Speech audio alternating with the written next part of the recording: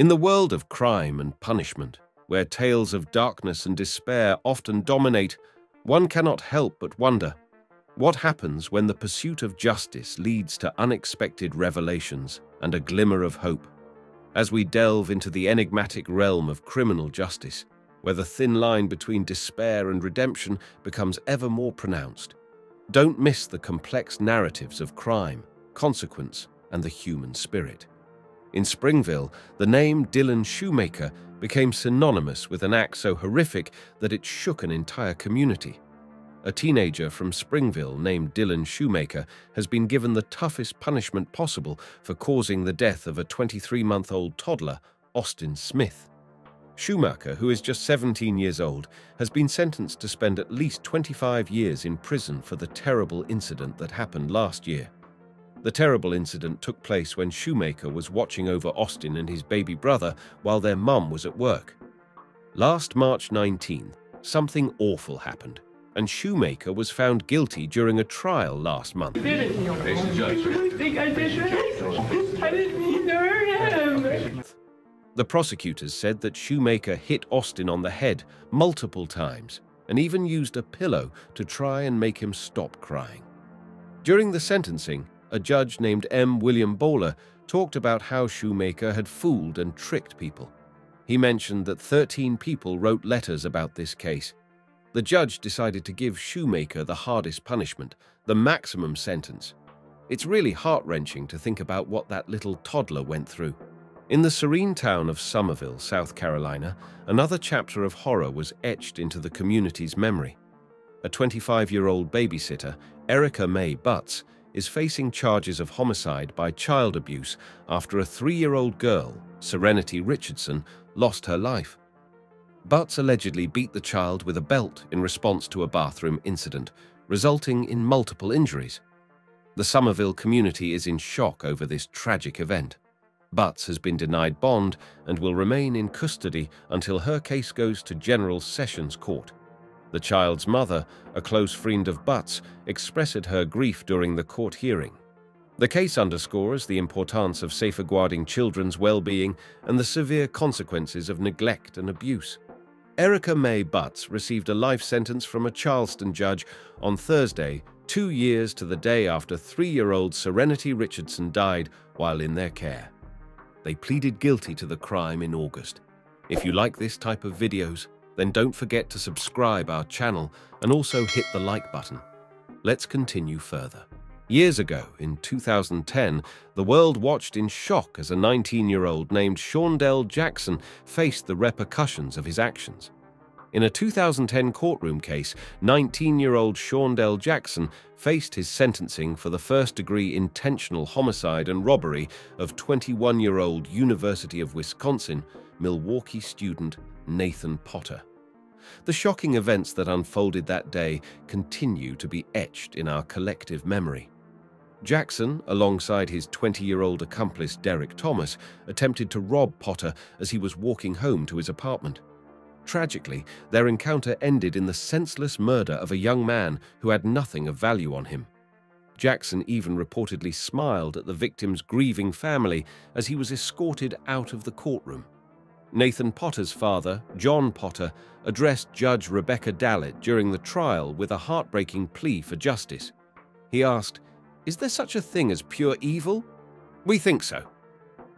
The moment of sentencing, when Jackson was condemned to life in prison without the possibility of parole, turned the courtroom into a scene of unimaginable chaos. Jackson's violent outburst and profane tirade at the judge shocked all, as it seemed to confirm his cold-hearted nature. As the police swiftly intervened, it was evident that they had anticipated such a reaction, given Jackson's behavior during the trial. Restraints and pepper spray were needed to regain control. In the somber courtroom, the life sentence of a once teenage perpetrator remains unyielding, provoking a timeless question about the potential for redemption and transformation within the human spirit. In a solemn hearing, a man who, as a teenager, fatally injured an 81-year-old woman during a burglary has had his life sentence without parole upheld. David Deshawn. Moses was first sentenced in 2012 for the crime. The court decided not to change his punishment. Moses was resentence because of new requirements for juvenile offenders tried as adults for murder with special circumstances. However, the judge found that Moses had done nothing to rehabilitate himself since his conviction and upheld the life sentence. Dorothy Sessions' daughter, Elaine Covert, spoke about her mother's significance in the family and the profound loss they experienced when Moses fatally beat her during a 2010 burglary. Covert emphasized that the only thing stolen that day was her mother's life. Moses' public defender, Terrell Wakeman, cited his difficult upbringing as a factor in the crime. Moses and two co-defendants, sisters Angelique Nash and Katila Nash, were all convicted of murder in Sessions' death. Angelique Nash was recently granted a motion for release due to a change in the felony murder rule, but Moses remains behind bars. The tragic case serves as a reminder of the enduring impact of heinous crimes and the consequences they entail. Then, there's the heart-wrenching story of Keyshawn Mann, who was just 13 when he committed a horrendous crime in 2010. Keyshawn Mann fatally shot his mother's boyfriend in 2010, is now on the path to rehabilitation and a second chance at life. After being in custody at the Muskegon River Youth Home, Mann, now 23, is looking ahead to his upcoming release and the opportunity to rebuild his life. In a recent status hearing in Grand Rapids, both the judge and youth home administrators expressed positive assurance about Mann's progress and readiness to reintegrate into society. Mann shared his plans for the future, saying, "I'm going to continue what I need to do, you know?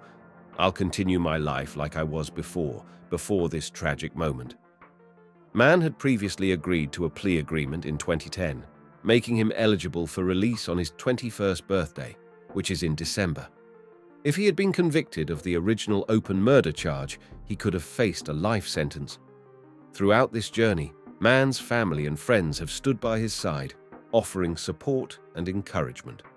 During his time at the youth home, Mann has been actively working on his education, attending Mid-Michigan Community College, and serving as a mentor to other juveniles in the program.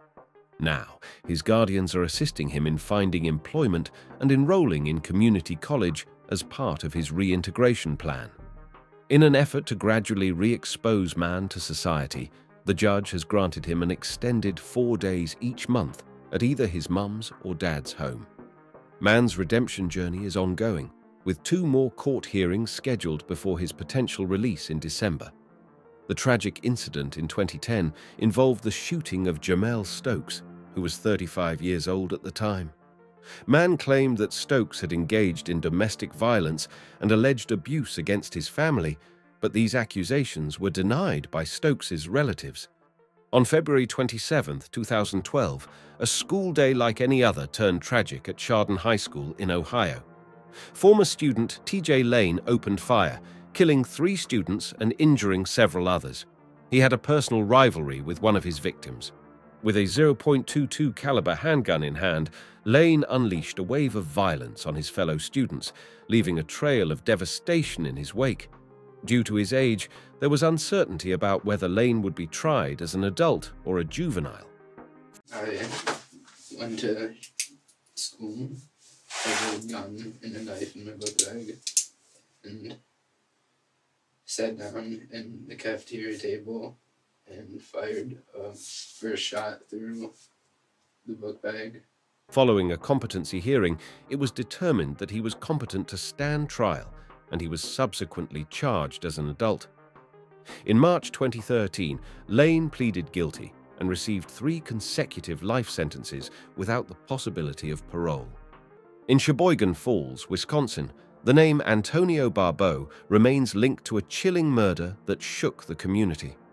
Antonio Barbeau, one of 2 teenagers accused of the brutal murder of an elderly woman in Sheboygan Falls, received a life sentence with the possibility of parole in 36 years.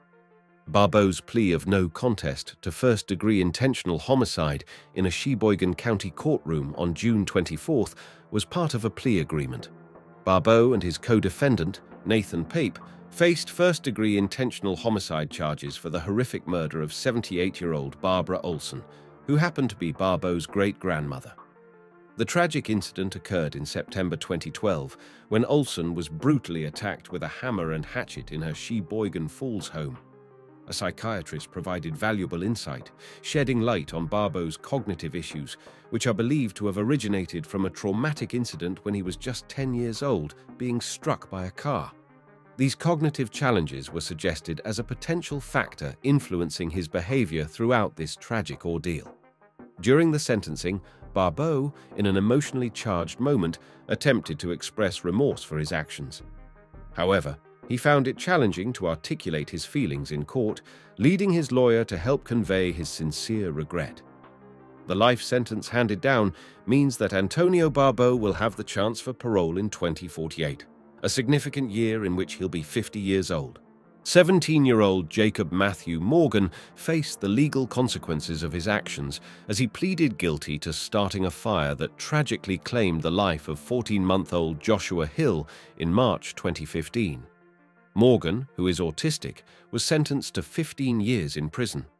The incident unfolded in Rock Hill, South Carolina, where Morgan's family, deeply affected by the ordeal, stood by their eldest son throughout the legal process.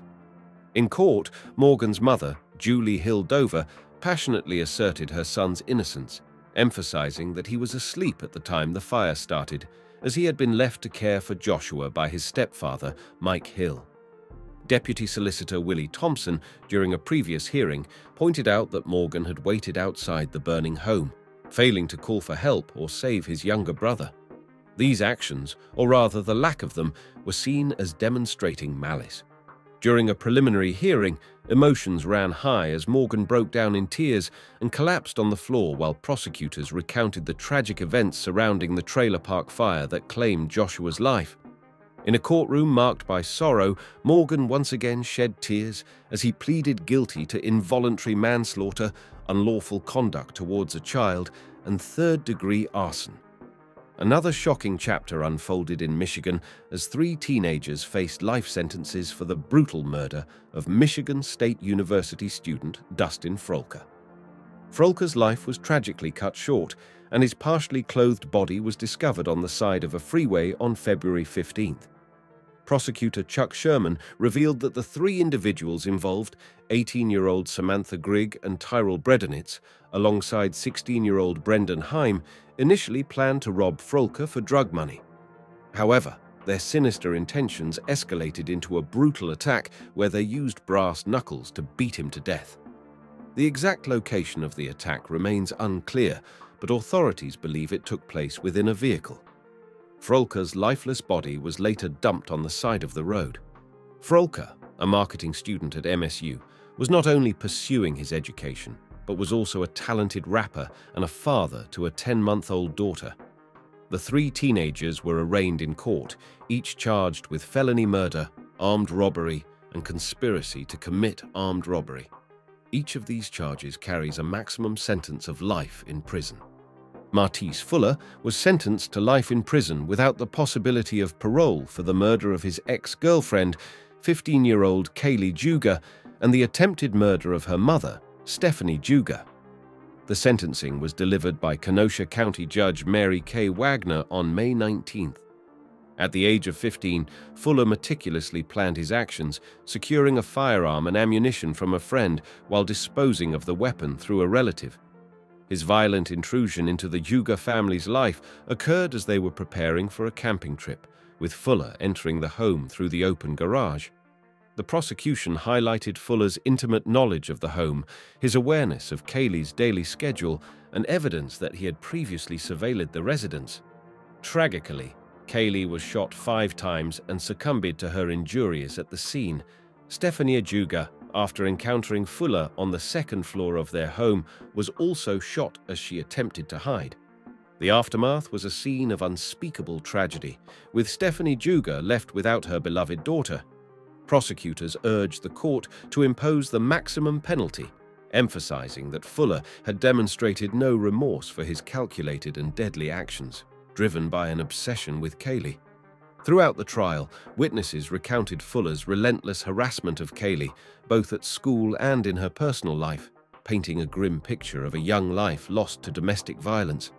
As these stories vividly demonstrate, the impact of heinous crimes reverberates far beyond the courtroom walls.